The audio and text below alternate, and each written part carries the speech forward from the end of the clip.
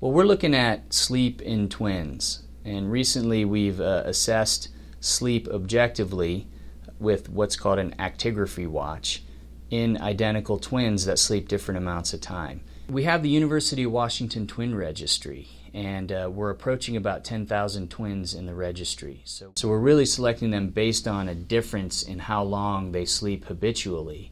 And then we're measuring things like obesity, inflammation, metabolism, but also measuring these gene expression profiles to get a real good idea about what exactly is going on in a patient that would be sleep deprived. It's a study of nurture, taking nature out of the equation, because the nature part is the genetic identicalness of the two twins. So the fact that they're monozygotic twins, essentially everything about them genetically is the same.